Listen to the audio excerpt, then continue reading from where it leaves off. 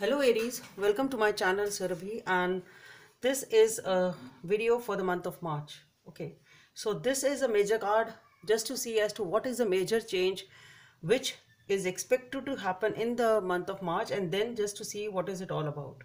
Some more clarity on the situation. So for the major card or the major key, you should say key for the month is the Wheel of Fortune. So things are, you can expect things to change.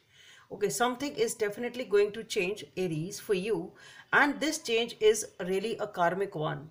Okay, it is going to give you what you have actually sown in your life.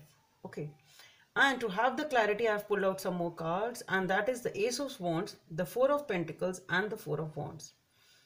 So this change can be a new beginning in a direction in which you are really passionate about. Can be one thing, some new idea, some sort of a news or some sort of a communication you get in towards a new beginning, and it is something which is going to give you a lot of stability, happiness, maybe a commitment. It is something really close to your heart.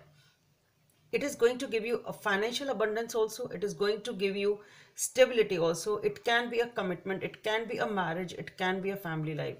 So definitely in the month of March, Aries, you can expect a shift in your life in the direction of positivity, in the direction of stability, in the direction of passion or wish fulfillment, and maybe sort of, you can say, saving the finances also. So something of that sort.